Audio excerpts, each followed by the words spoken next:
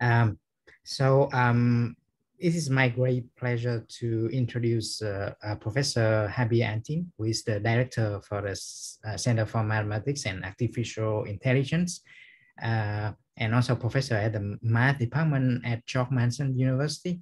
Professor Antil is pretty young, but he's obtained a lot of distinguished recognition, like he's the co-founder and co-editor-in-chief of the Advances in Discrete and Continuous Model, and he's an editor of the Science Review. So he was a research fellow at Brown University. He's an associate editor for Math, Control, and Related Fields, and he got a lot of grants. So today he's gonna tell us about fractional operator in physics and data science. So please, Harbir, you can continue. Thank you.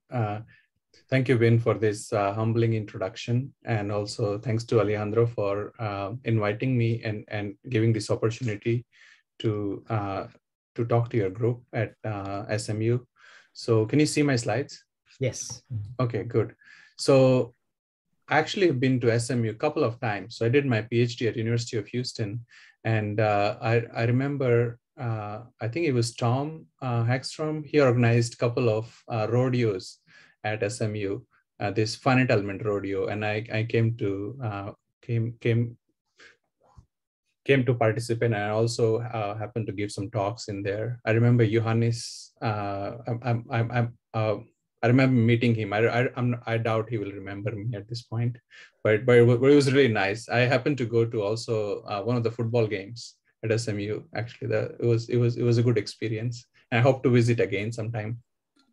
So let me start today's talk. So it's going to be a little technical, especially in the first part of the talk. I will focus on these fractional operators, non-local operators that my group has been working on for the last couple of years. And then in the second part of the talk, I will mention some data science applications. So I could have flipped it around, but I thought this will give a sort of a broader perspective on what we've been doing. So this research is funded by National Science Foundation, Air Force Office of Scientific Research, and also Department of Navy. So I'll start with some applications related to, something is going on. So I'll start with some applications related to these non-local or these fractional operators. One basic example, which is relatively easy to explain, is the so-called image denoising problem. So let's say you're given some noisy image F and you want to do a reconstruction U, which does not have any noise. Typically, one adds the so-called total variation semi-norm. Here I formally wrote as the L1 norm of the gradient, but this needs to be understood in the sense of distributions. And alpha is some regularization parameter. So even if you can write the Euler-Lagrange equations in this case, they will be non-linear and degenerate set of partial differential equations. So a few years ago, together with my collaborator Søren Bartels from University of Freiburg in Germany, we replaced this total variation semi-norm by this object, which is delta S over 2. Here, this S is between 0 and 1, and this is what I call the fractional Laplacian. And the key advantage of replacing this term by this object is that if you write the optimality conditions or the Euler-Lagrange equations, you get a linear PDE. So I replaced a highly nonlinear degenerate model by a linear equation. Now you may say that, of course, this is harder to solve, right? It's not the usual Laplace equation where you can multiply by a test function and use the finite element method or something else. In fact, keeping in mind the application that we are interested in, since images are typically given on square or rectangular domains, and it's not clear what the boundary conditions should be on the image, so I can just use a simple fast Fourier transform to solve this actually. So it's just 5 lines of code in MATLAB if you want to do it. So it's FFT2 and IFFT2 basically. So if you start with, for instance, such a noisy image, on the left you see is the original image. So noisy image is this. It's the famous picture of Gauss, of course, which is my f. And then I solve this equation. It takes, I don't know, 0.001 second to solve this. For an exponent, which was like 0.4, we get a reconstruction of this type, the third image from the left. It's not bad at all, right? You can capture the collar, for example. So you can capture the sharp features, hairstyle. The one on the right is the reconstruction done using total variation semi-norm, where we even optimize over this parameter alpha. And it takes a while actually to get this result because it's really an iterative method. And here I'm just doing one linear solve. So I think something is going on. Can you see my full slide? Yeah, I mean, it's still the Gauss slide, if that's what you're asking. Yeah, it's cutting. Can you see the last bullet on the slide? Well, it says non-convex. That's the last thing we can read. So see, that's, yeah, it's not showing up properly. Hold on. Sorry.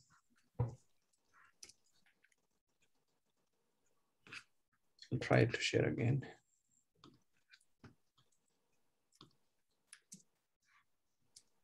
Okay, so of course we still need to identify the exponent s and the parameter alpha, and especially if you enforce some constraint on exponent s, the problem becomes non-smooth, right, and also non-convex. And this is where, in the first place, we use sort of machine learning ideas to learn this exponent s and this parameter alpha, which is my regularization parameter. So now I'm working with a more general problem where I introduce this operator K, and this is like radon transfer, for example, when you're talking about tomographic reconstructions. This is a joint work with Wendy D from Argonne National Lab and a former PhD student, Ratna Khadri. So previously I showed you this lower level model. Now I've introduced an upper level model as well. So this becomes a bi-level optimization problem where we're looking for the exponent s and also the parameter alpha. And we compare the regularization that we introduced in the previous slide for image denoising, but for this tomographic reconstruction problem with the total variation result. So there is a lot going on in this slide, and I'll be rather quick. What I just want to show you is a couple of these curves. So here, in what we are learning just the parameter alpha for the moment, but we have results in the paper where you learn both S and alpha, and then you carry out the prediction. So the red curve corresponds to this fractional Laplacian regularization, and blue curve corresponds to total variation regularization. Higher the better. So this is what they call PSNR, or signal to noise ratio, and this is structural similarity index. Again, the red curve is above the blue curve. So we are doing better actually if you use this fractional Laplacian regularizer. Black curve corresponds to the case where there is no regularizer. All right, so and what we do here is, in terms of machine learning, we solve, let's say, lower level problem using some gradient descent scheme, and you consider the iterates of your gradient descent as your layers in your neural network, for instance. You can find more details in this paper. So just for fun, again, a couple of years ago, together with a collaborator, Rautenberg, we replaced that constant s that we had, the exponent s previously, by a function s. And we allow s to touch the extreme cases of 0 and 1. So coming back to the imaging application, when you have jump discontinuities, right, you don't want to enforce any smoothing, but previously we were enforcing this s smoothing. So, but you want to set s to be 0, just L2 function, right? In the flat regions. So here, for instance, the flat region, you want to set s to 1. That is, you want to enforce H1 regularity if you're familiar with Sobolev spaces. So that will kill the noise completely. And that's what we do in this framework. Actually, there are more details. I'm going to come back to this if there is time. So the key point is, if you start with such a noisy image, the reconstruction that you get is the one on the right. You get almost perfect reconstruction using this regularizer, which is a variable order. The middle picture is what you get if you use total variation semi-norm. This total TV has an artifact from the numerical point of view. It tends to round up the corners, which is what we see. So, and this work is published in SIAM Journal of Math Analysis, in case you're interested. Harbir, can I ask a question? Yes. On the notation, is X in the dependence S of X-axis the spatial variable? And that is correct. It's a spatial so it's variable. two-dimensional? It can be any dimension, but in this case, it's 2-dimension. Yeah, yeah. Yeah. Now, there could be, these variations or heterogeneity that might be different in one direction versus the other. Has there been any work in which you, instead of doing minus Laplacian fractional, that each direction may have a fractionality that is independent, that reflects perhaps a different level of heterogeneity in one direction versus the other? So instead of writing minus Laplacian S of X, I say minus second derivative in X to the power S1 minus second derivative of Y to the power S2, and S1 and S2 can be independently calibrated. It's possible to do that. And I will, when I introduce the definition of this operator, you will see how that case can be handled. We only focused on this particular case, but soon I will show you the definition, and then we can discuss on how to extend that framework further. Actually, there is some very recent work on that particular case, and I can provide you the reference. Still, there is a lot of math that needs to be developed. It's right. Thank you. It's very basic actually at the moment. So yeah, go ahead, please. So for this S, do you need to optimize that as well? So you have a. So that's a very good question, actually. So as well, so in this paper, we did not optimize over S. What we did was we make image as a piecewise linear function. So all the discretization was done using finite element method. We make image as a piecewise linear function. We compute the gradient of that piecewise linear function, and we normalize it. And then we set S to be 1 minus that normalized gradient. So if the gradient is large, where you have jumps, that means 1 minus that will be close to 0, right? And then if gradient is small in the flat regions, then that will be, S will be equal to close to 1.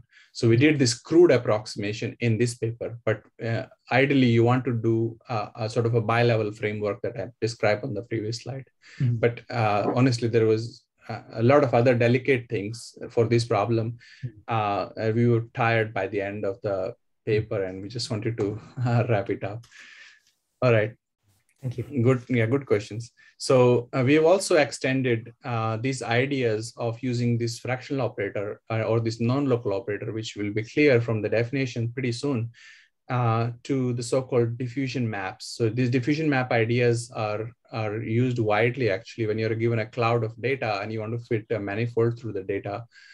Typically, people use the heat kernel, which leads to this Laplace-Beltrami operator on the surface being generated by connecting these points. But we use these non-local kernels, which will lead to this fractional Laplacian if you look at the continuum limit. This work is published in Applied and Computational Harmonic Analysis Journal. Actually just got published. I'll be happy to discuss further details as well. So these are the applications from the data science point of view of these fractional operators. I already brought in some machine learning aspects, and here I'm really focusing on fractional Laplacian so far. Okay, sorry. So what about physics, right? So can we see this non-local operator or these fractional operators in real physical applications? So this is joint work with a couple of guys from Sandia National Lab, in particular Chester Weiss and Bart van Bloemen-Wanders. So Chet is a geophysicist actually. So, and I met him at a conference a few years ago. And also I already knew Bart from a different conference. So we started talking, and it turned out they were interested in this application called magnetolorics, which is you're trying to infer the electrical conductivity inside the Earth from some surface measurements. And typically, people start with 3D Maxwell's equations, and then they derive Helmholtz equation, and they use that to model this particular application. So we started with 3D Maxwell's equation as well, but we introduced some constitutive law, and we arrive at the fractional Helmholtz equation. So instead of, if you look at the Helmholtz operator, instead of the standard Laplacian, we have fractional Laplacian. And we did some numerical simulations. So this is what you see, the so-called apparent resistivity plotted against frequency. We noticed these bell-shaped curves here, 0.5, 0.6. This corresponds to the fractional exponent. And s equals to 1 is the classical case with the standard Laplacian, which was well known. Then we were actually wondering if these numerical observations really corresponds to some actual data. It turned out all over the United States, there are several of these magnetoloric stations, and Chet invited me to a geophysics conference in Washington, DC a few years ago, before the shutdown, of course. And after talking to some other people there, we found this data at the station located in Kansas, which empirically, at least, or qualitatively matches almost perfectly with our with our numerical experiments. So this was just by accident, but it was pretty exciting actually. So now we have seen some application in physics as well. So let's continue this theme of physics. So we've been also recently interested in the so-called harmonic maps. And these harmonic maps are critical in many applications. So what is a standard harmonic map? You look at the gradient of u, so forget about fractional Laplacian, look at the gradient of u square, and you also enforce. So u, what I call the director field, or it's a vector in let's say 2D or in 3D. And we want to make sure that this u lives on the surface of the sphere. So we enforce this unit length constraint. And this unit length constraint make the problem extremely hard, actually. It leads to highly nonlinear PDEs, as we're going to see pretty soon. And designing algorithms for those problems is also quite challenging. This is a fundamental model when you want to do ferromagnetism or want to study behavior of liquid crystals, or if you want to work with continuum mechanics to describe inextensible inextensible rods and unshareable plates, and in quantum mechanics when you want to capture some spin systems. And I'm going to get into this quantum mechanics application soon, actually. So we replace that standard Laplacian or the gradient operator by fractional Laplacian. And now you may say, why trying to do that? Because for the reasons that we're going to see on the next slide. This is a work together with Søren Bartels from Freiburg, Germany, and Armin Shikora, who is at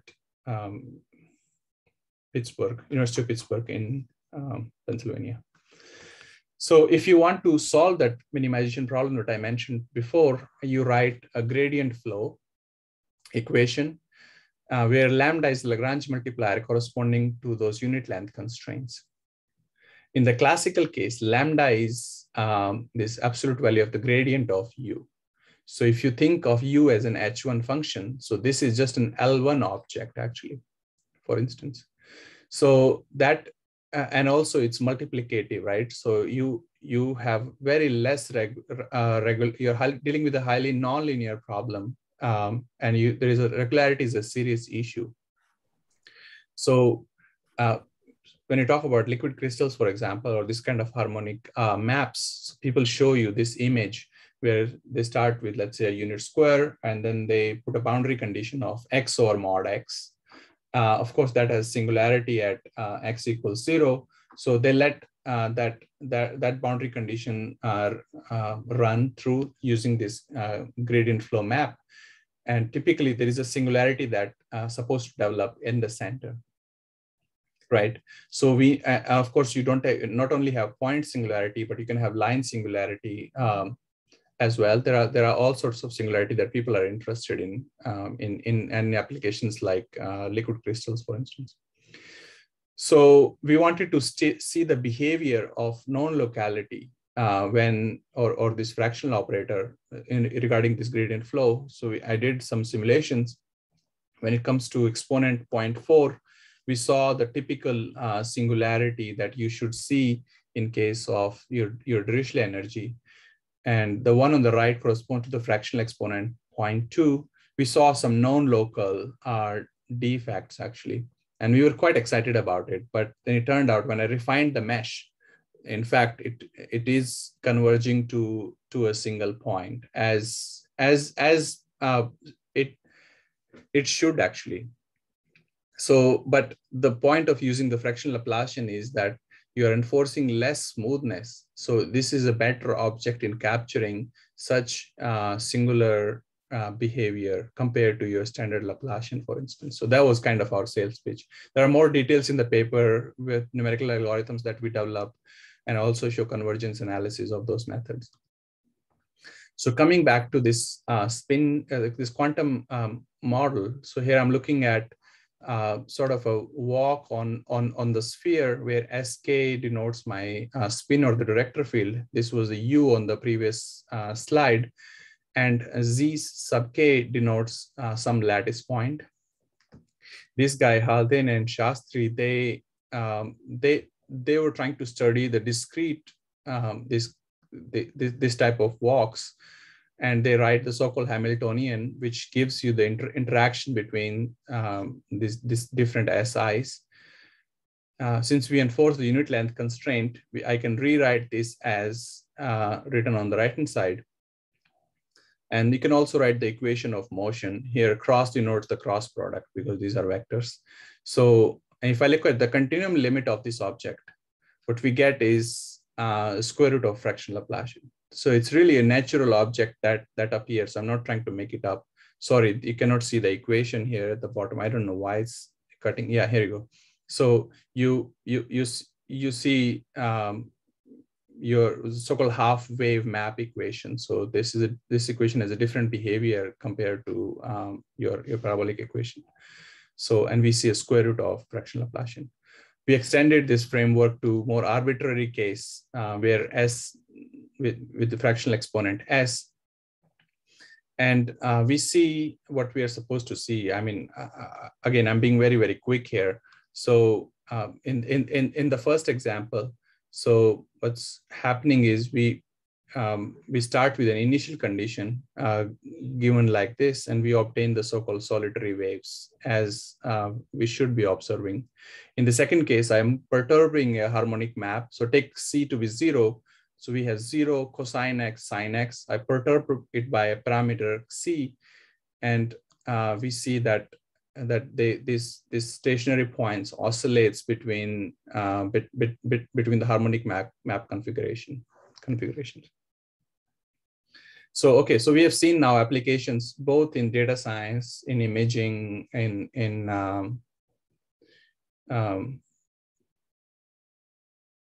yeah, and then we saw some applications in physics also,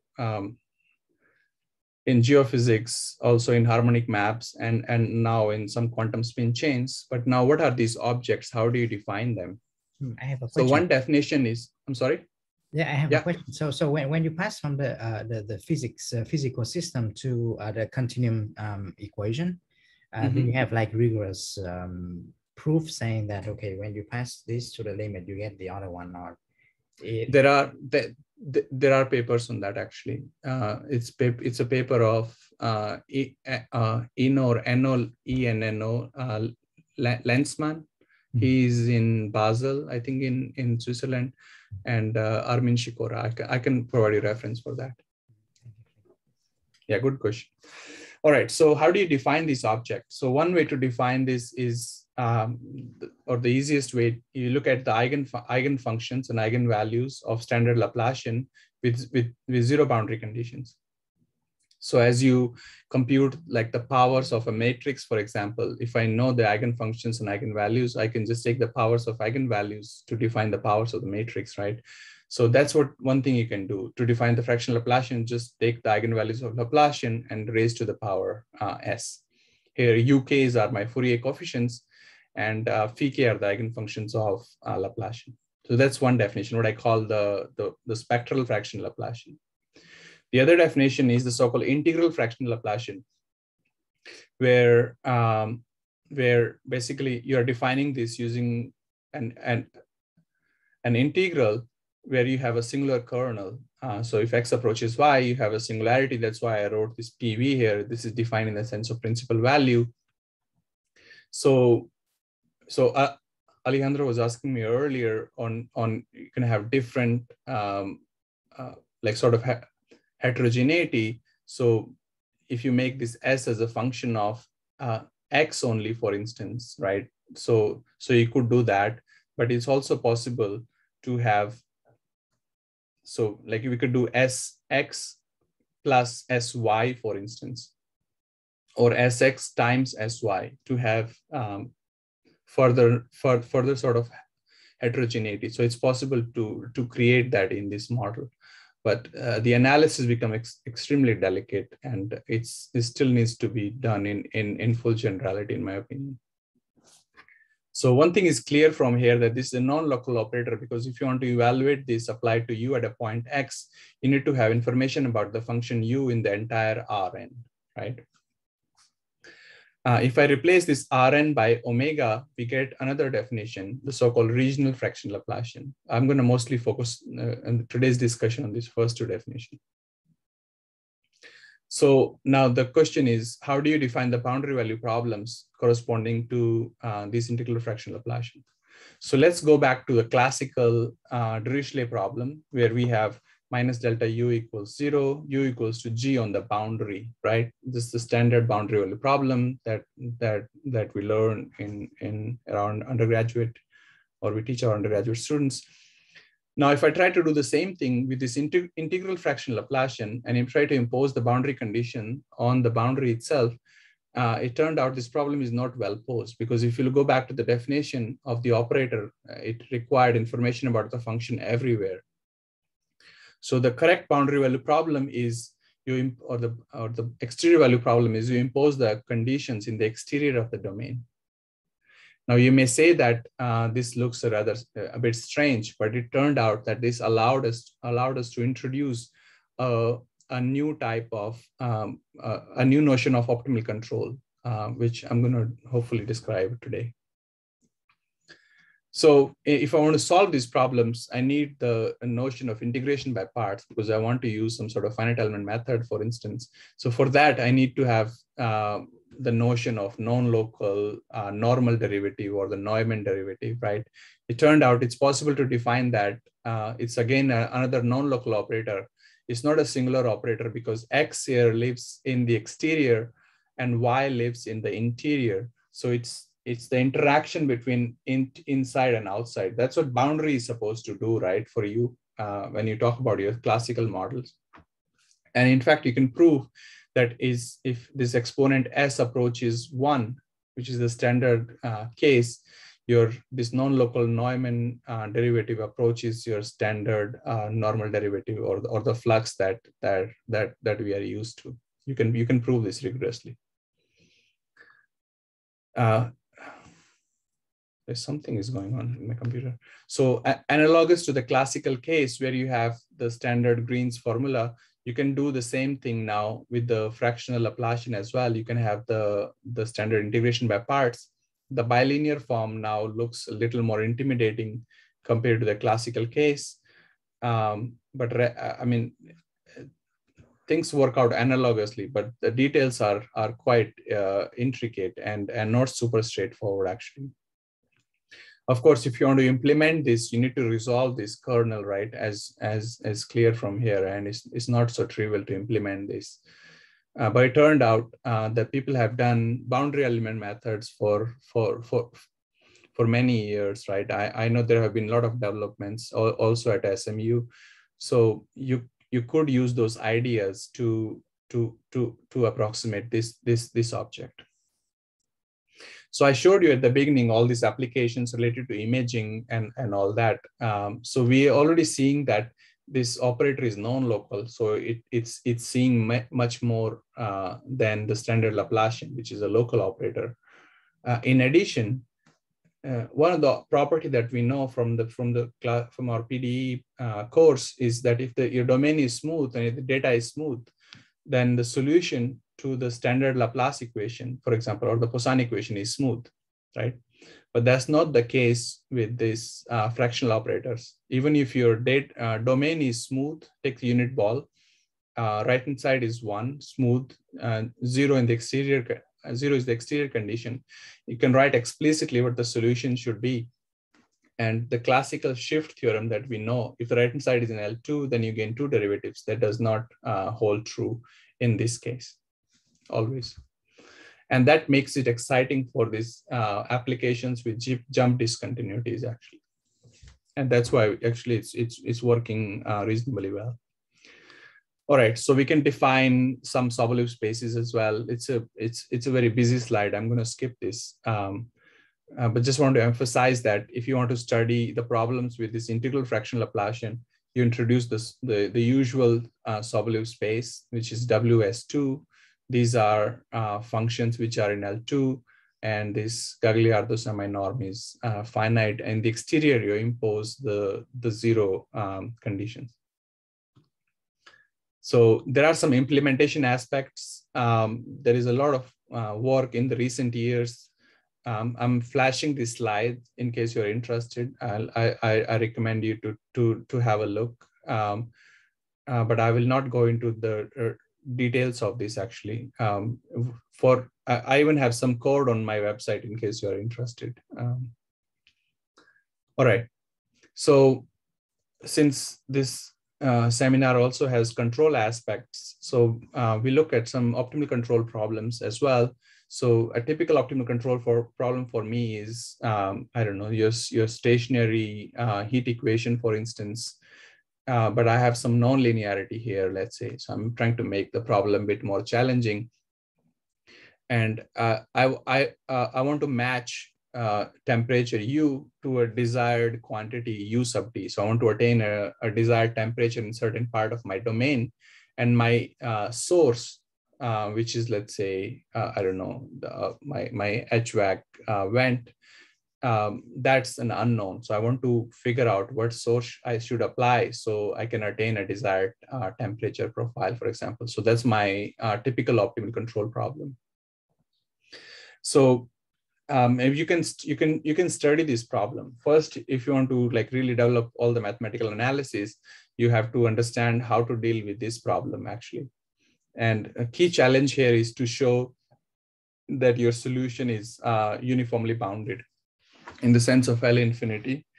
For fractional Laplacian, you can do that, but with this non-linearity, it's much more challenging.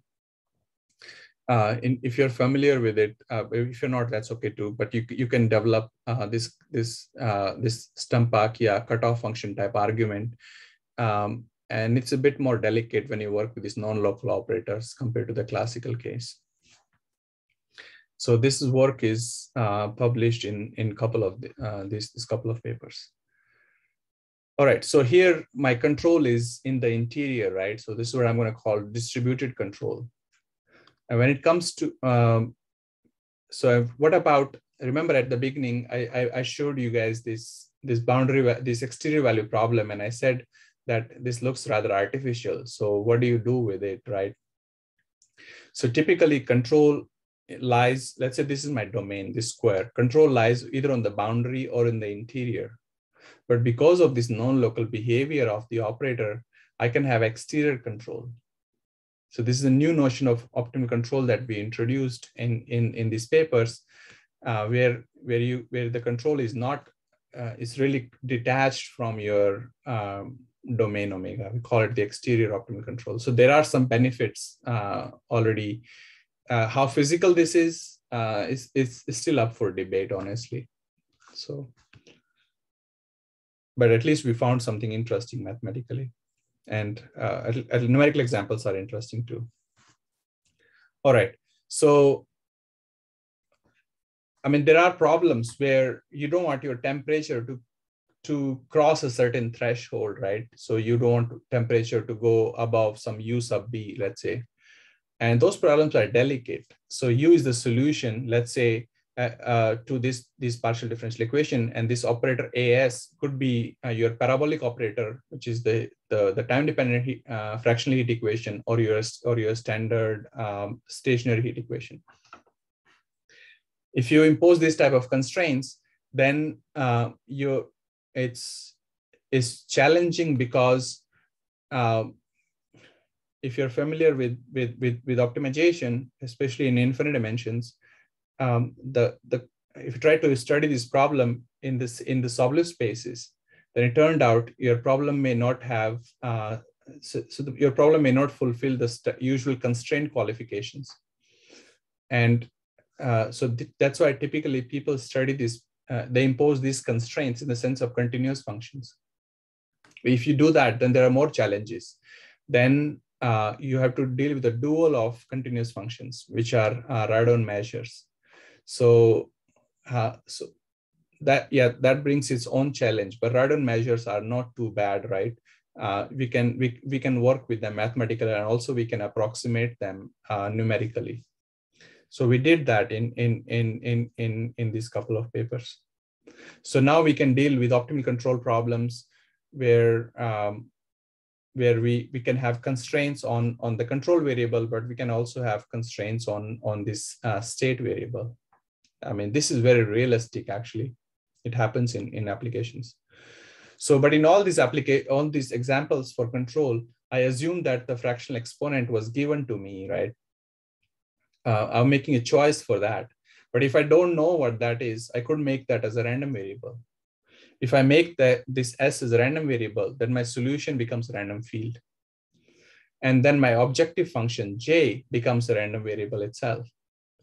So I cannot minimize the random variable. So I need to scalarize it. I can take an expected value of that objective function. I'm allowed to do that. But it turned out that expected value is like taking the average, right? So in finance literature, people have developed the so-called risk measures. So if you think about an example of risk measure is the so-called mean plus semi-deviation. So you're trying to minimize the deviations above the mean value. So in the typical mean plus deviation, this max will not be there, right? So, but here I'm looking at the semi-deviation. This is one example of risk measure. The other example is the conditional value at risk, where you try to minimize the expectation of the tails of your distribution. So why do people care about these risk measures? Is because that this way you can handle the extreme events, and that's why people adopt this in finance, actually. So this is like sort of a gold standard. So we're trying to bring those ideas more towards the engineering and the physics side. So this theory that we developed in this paper, together with Drew Curry from Sandia National Lab and Johannes Pfefferer, a former postdoc, it's built around this general risk measures. And one of the key challenge was that we pose this partial differential equation in a Sobolev space like HS, and now my S is the random variable. So your Sobolev space regularity is changing. So how do you deal with that situation? So it's not a typical diffusion equation where the diffusion coefficient is a random variable or right-hand side is a random variable, right? So you have to be a little bit careful. So I have a question. So here S is the parameter that you play with, right? So normally what people randomize is like the boundary, or what they, I mean, in uncertainty quantification, what they put a random variable because they say that when they measure there's something wrong, so they put the randomness normally in the boundary, or So S is simply a parameter that you choose in the optimization problem. So I'm not choosing S anymore. I'm making it a random variable because I don't know what it is. I don't know its behavior. Mm-hmm. So previously I made a choice of what S should be, but we don't know actually, right? S in principle. So we if we don't know it, so as you just exactly said, if you don't know the behavior of some parameters, you can model those parameters as random variables. I see. And that's what I'm doing. I'm making S as a random variable. I see. Thank you. Yeah. So we have done some other works regarding these fractional operators. So in particular, like developing some multigrid ideas to solve these optimal control problems. We're mostly interested in geometric multigrid. We looked at more technical problems where, for instance, the P-Laplacian type problems, we're trying to identify the coefficients. And we also developed some reduced basis type methods to solve these problems more efficiently, actually, because these problems are quite challenging. We also looked at some contact type problems like variational inequalities. In particular, we also looked at quasi-variational inequalities, where your obstacle could depend on the solution as well. One of the works is published in Interface and Free Boundaries Journal, and the other one, it should be 2021, in SIAM Math Analysis. All right, so now I'm going to, sorry, something is going on with my computer. I don't know what's going on. All right, so at the beginning of the talk, I mentioned this. So how much time do I have been? I think you have around 10 minutes. 10 minutes. Okay, then I'm going to skip this part and go to more neural network stuff. So I have only had a couple of slides.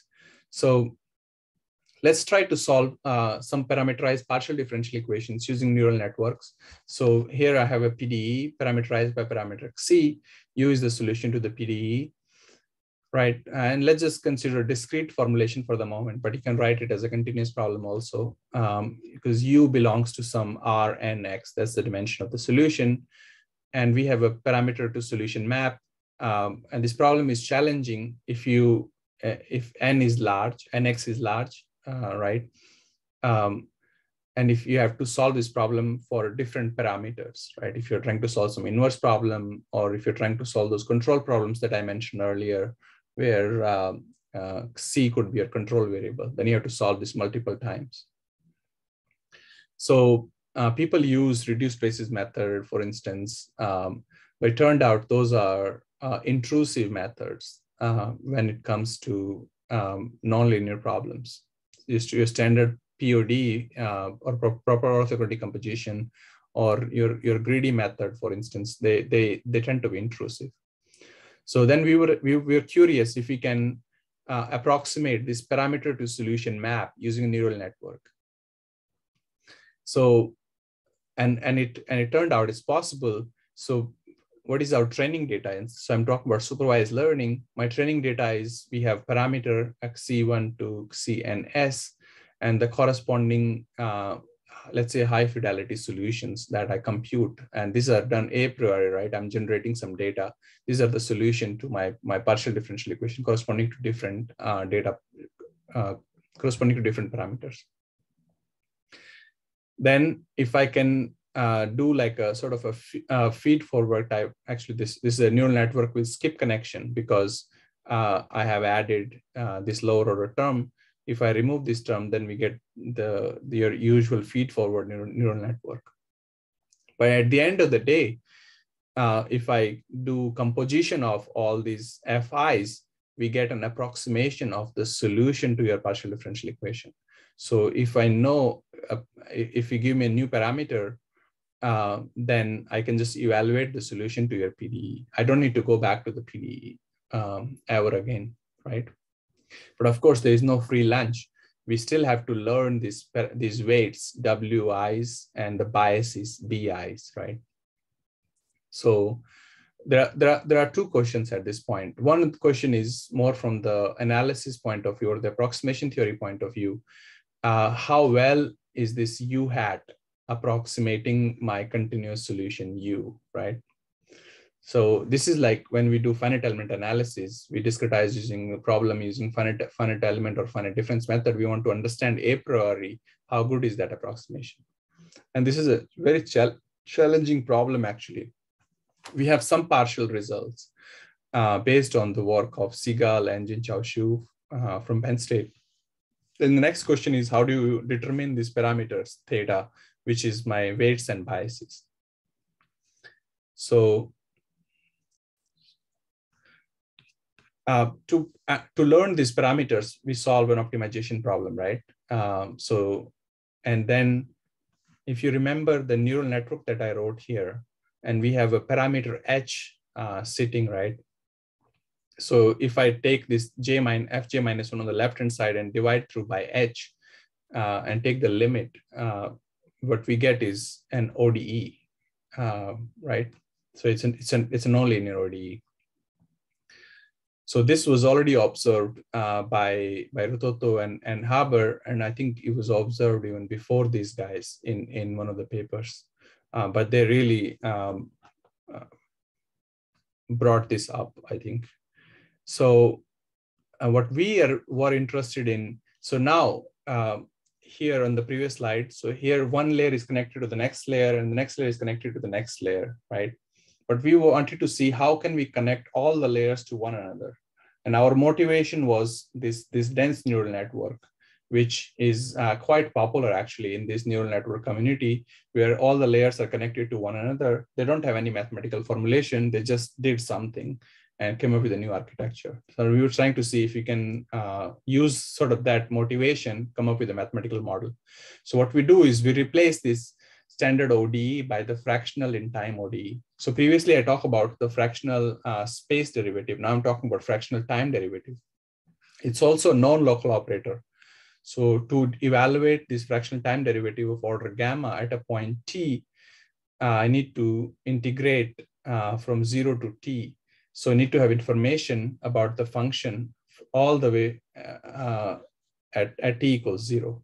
So no, it's not just the local object, like local time derivative that we typically work with.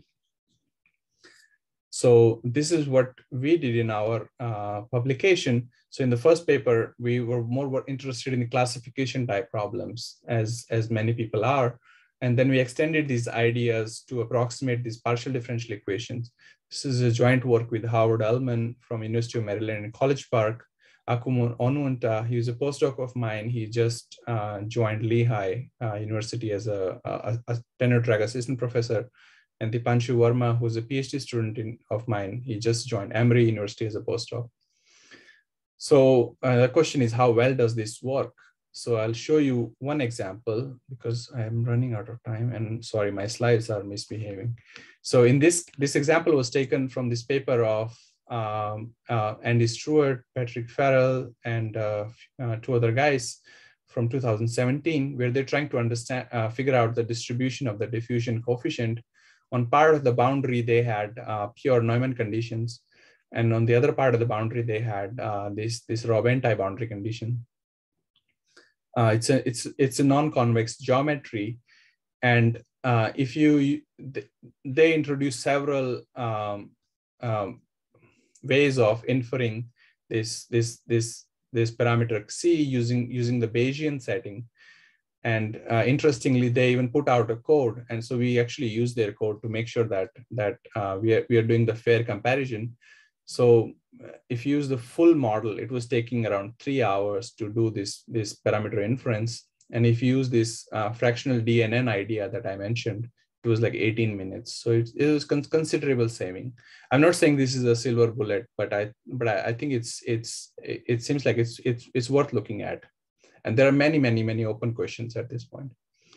So, and then a couple of months ago, or maybe a month ago or so, or a few weeks ago, we stumbled upon something very interesting, and I will show you quickly, related to neural network. And so this applies to any neural network. So let's say you have trained your neural network, right? So people draw these fancy diagrams, which as a mathematician, it took me a while, what they were trying to say. But let's say these nodes denote some biases.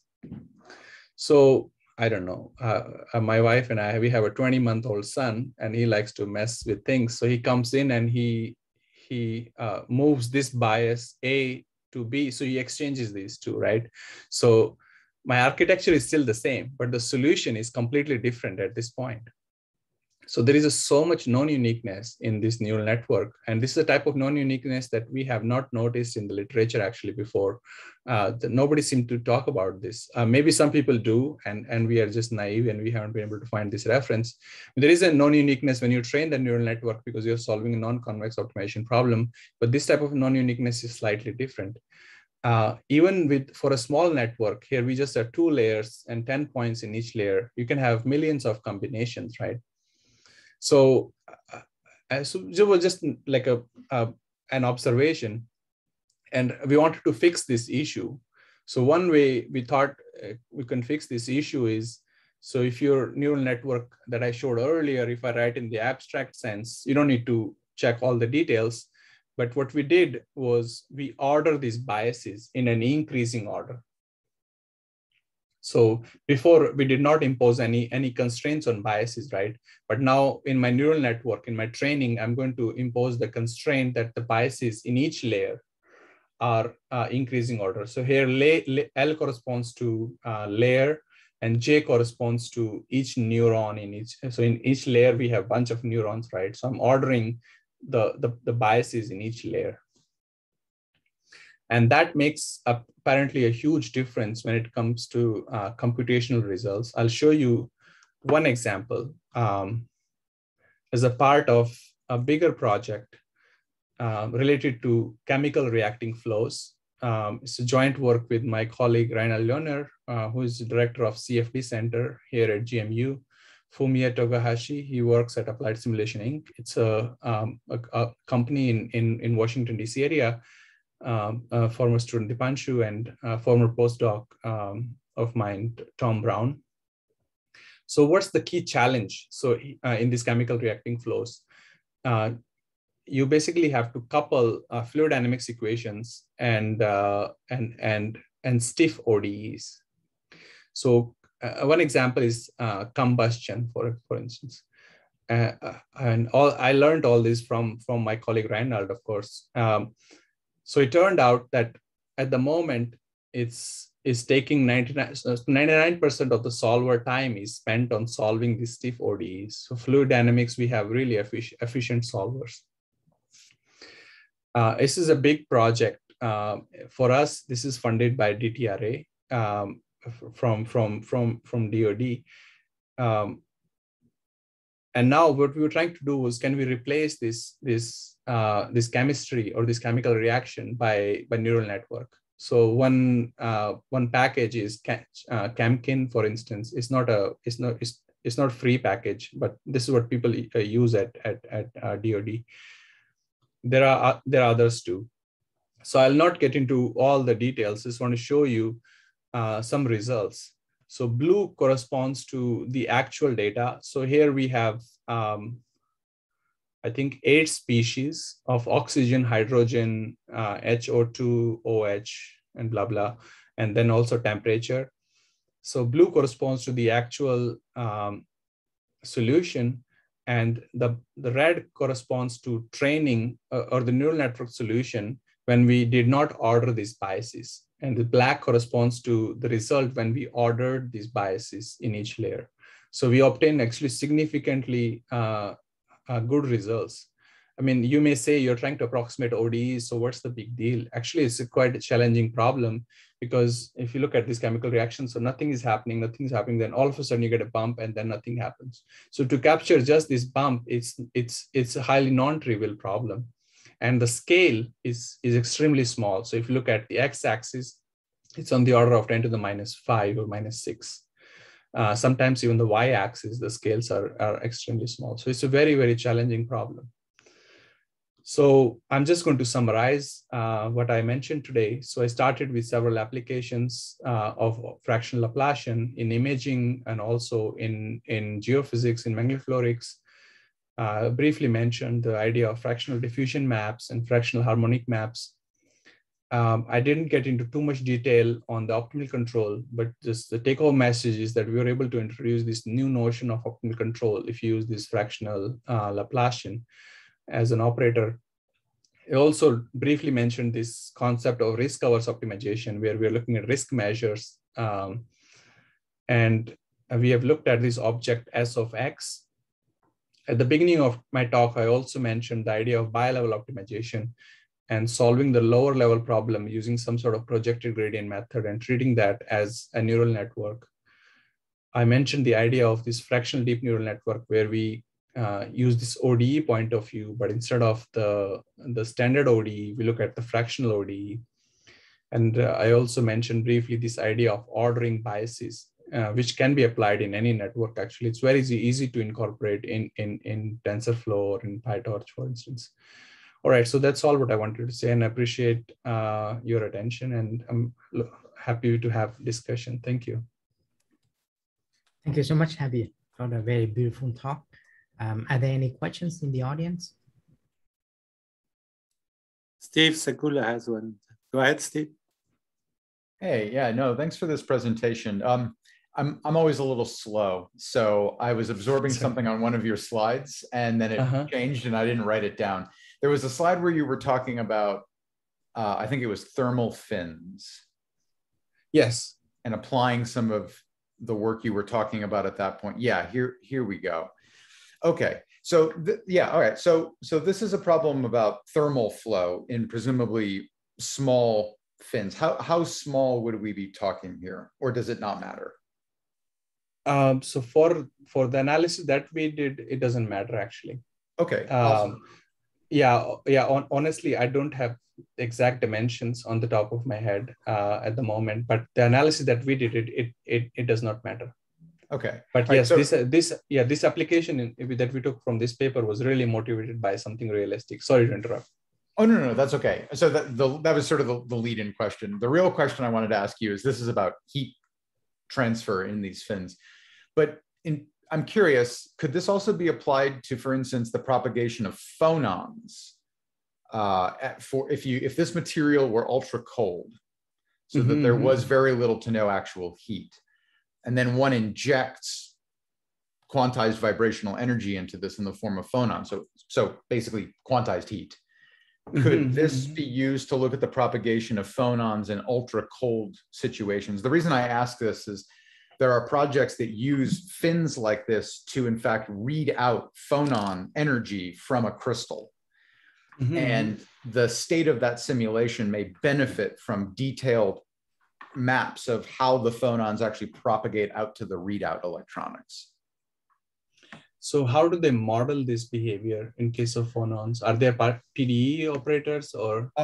So that would be a question for the faculty involved in that. So I'm going to go ask them that later on. I see. I see. But this just got me thinking about, I mean, I know that the Monte Carlo simulations for those are very piecemeal. And I don't know how they handle that particular part of the simulation in order to model gains and losses in the actual readout of phonon energy. You know, where losing even a little bit would be a big deal in a system like this. So. Right. So it sounds like if they're doing some Monte Carlo simulation, so they have some parameters, and maybe they are doing some parametric solves of some parametric systems. So in that sense, I don't know, just a very wild guess. Sorry, not knowing anything about the problem.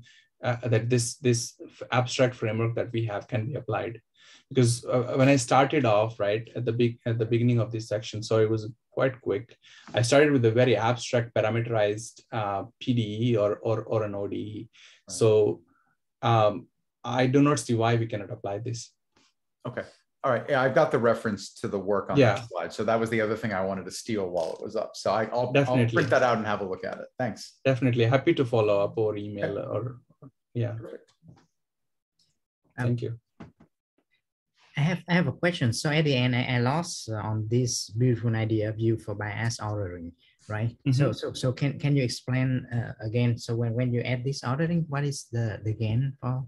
I mean, I just missed. So what's happening is so we have so I'm going to stop sharing for a second and I will write something on my board. So, you know, we have layers, right?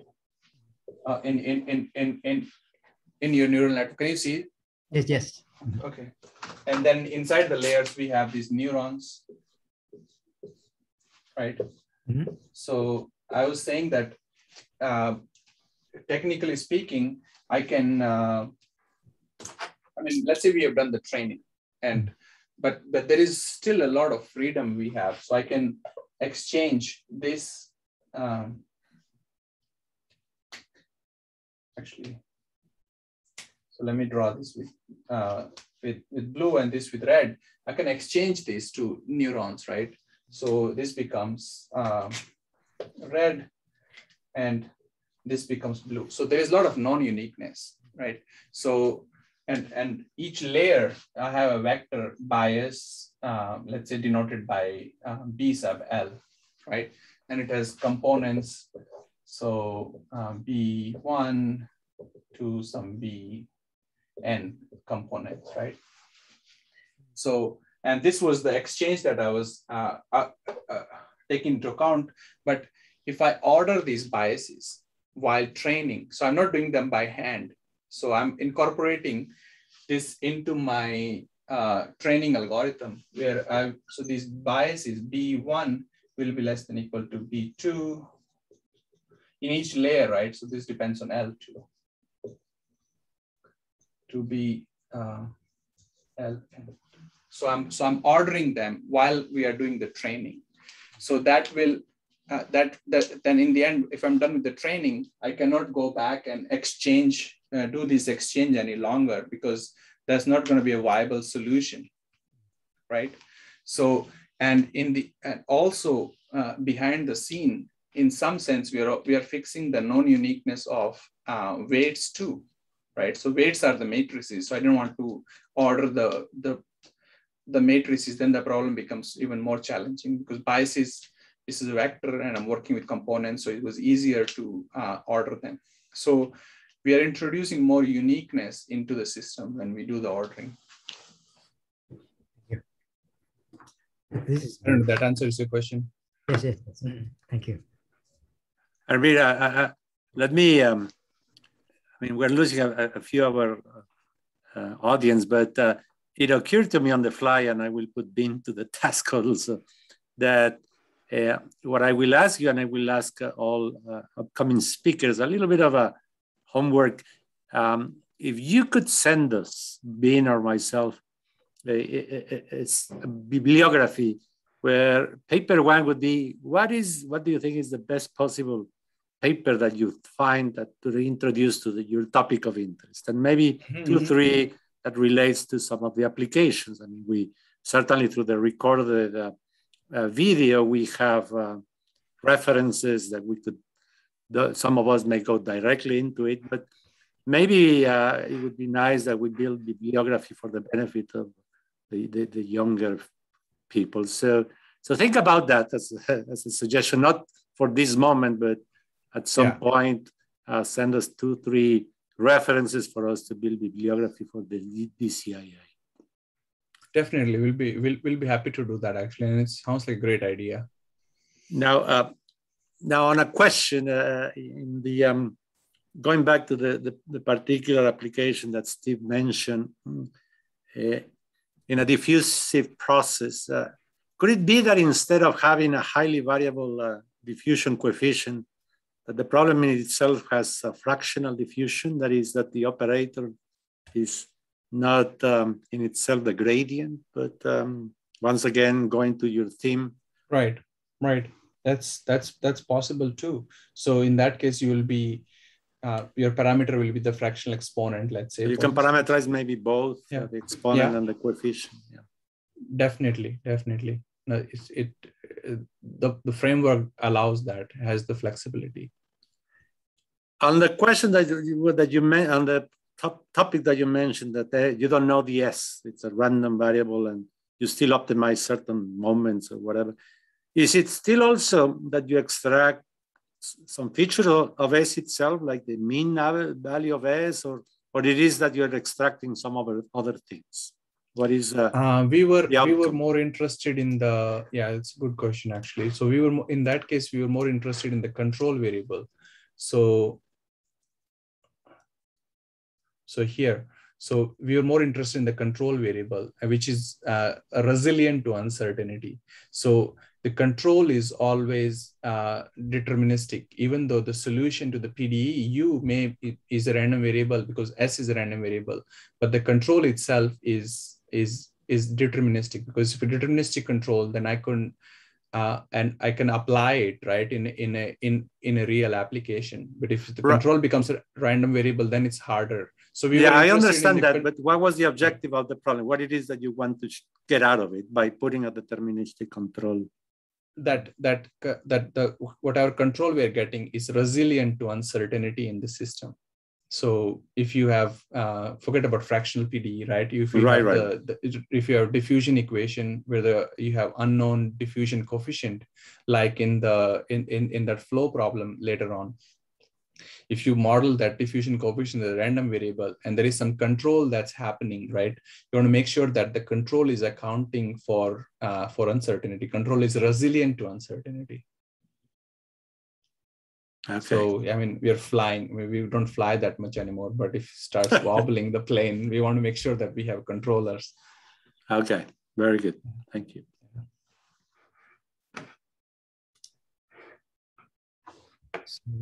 So are there any other questions?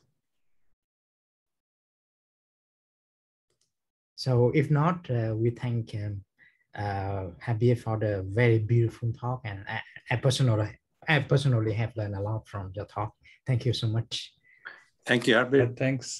Thank you. Thanks everyone. Great seeing everybody and great meeting Alejandro, Ben, of course, and Steven. I see AJ also. Thanks very much for this. This was very stimulating. I appreciate it. Thank you. Thank you.